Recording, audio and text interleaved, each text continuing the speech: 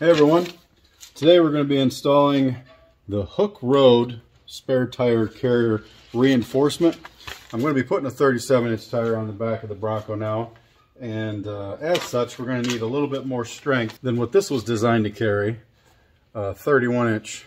So I've already unbolted that. It's a 13mm socket size. You take 8 bolts out, pops right off. You do have to pull a cover from on the inside to access these wires. This is your backup camera and your tail light over your third tail light. So there's what you're dealing with when you're removing this panel.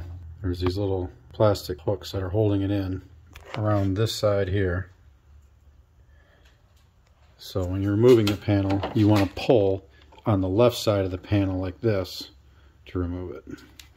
I just hooked it with one of these plastic panel removing tools and pop right out. No damage.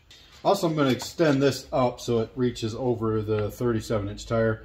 This will be totally occluded by the rear tire, so it will have to be bumped up. So I'm probably just going to fabricate some kind of simple little lift plate for that. I'll have to take a little closer look at that in a minute. But as far as the install goes, we're just going to follow along the instructions here. I've already completed page 1, where it's telling you to disconnect those electrical connectors by accessing them through a panel in the rear.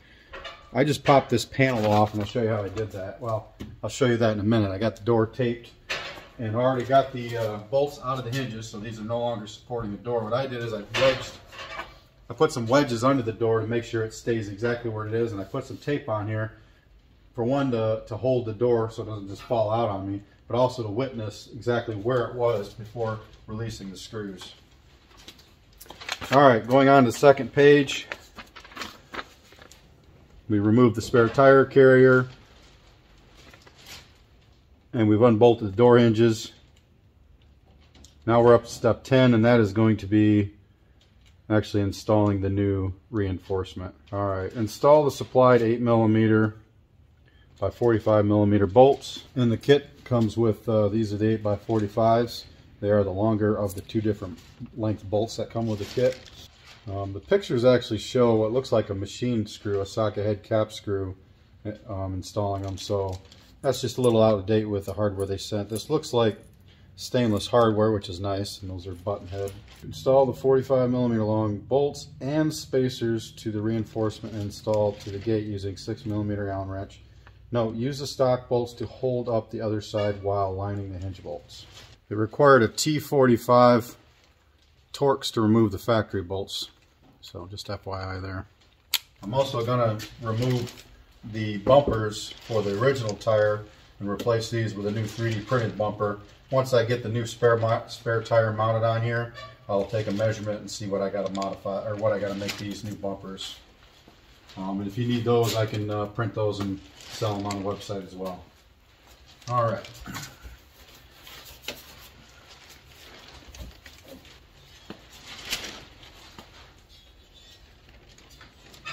There is the spare tire carrier reinforcement. It's made out of 10 gauge metal. So, and black powder coated. Looks nice. Well, these instructions could be a bit better. For one, the spacers versus the washers that are included, it seems a bit ambiguous as to where those actually go. It says to use them, but not where. There's only 4 of these plastic spacers. They're maybe 10mm thick, 3/8. So, means that there's 4 bolts at the hinges. I'll assume these must go behind there. Let's put some plastic washers behind here. Let's see if I can find some plastic washers before I continue. So, problem solved. I've just taken some electrical tape and taped some plastic washers to the back side of this, so we don't have any direct metal to metal contact. I'm not cool with that. Another possibly good option would be to line the back of this with some 3M VHB tape. Give you a little bit of a cushion between your nice paint job and this aftermarket piece. So to go through and get every piece of hardware loosely started. Not a lot of thread engagement there. Feels like these 45mm bolts should have been 50s.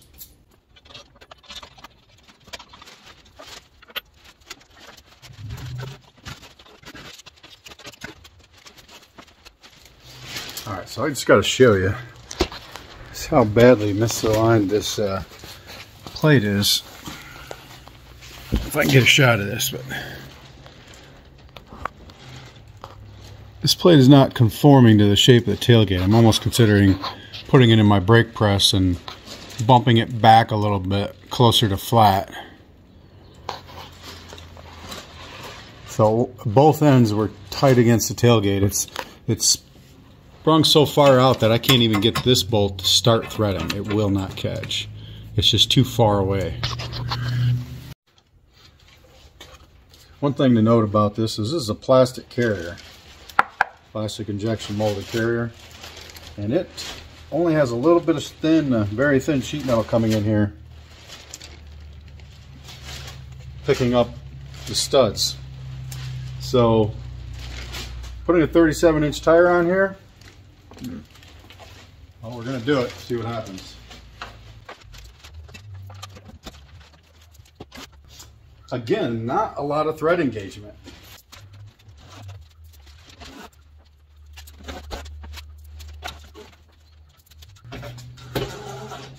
I'm having to push on the plate to bend it flat enough to actually get the threads to engage, and they just start. I've added a 1/16 of an inch of extra material behind it, but there should be better thread engagement than that. I've added those plastic washers behind it, and the fact that I have to push on this, and by the way, those washers didn't affect that alignment at all, or that curvature. The fact that I'm having to push on this so hard just to get the threads to start means you'd definitely be scratching your paint up if you don't put some kind of protection behind there.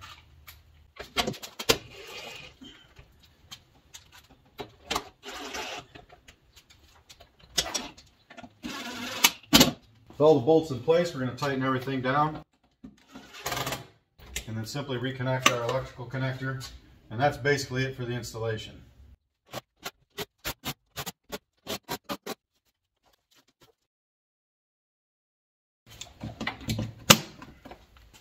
Alright, in the next video on this subject, I will have the tire mounted up and we're going to go off-road. We're going to catch some air and do some wild and woolly stuff and see if this tire carrier can hold up.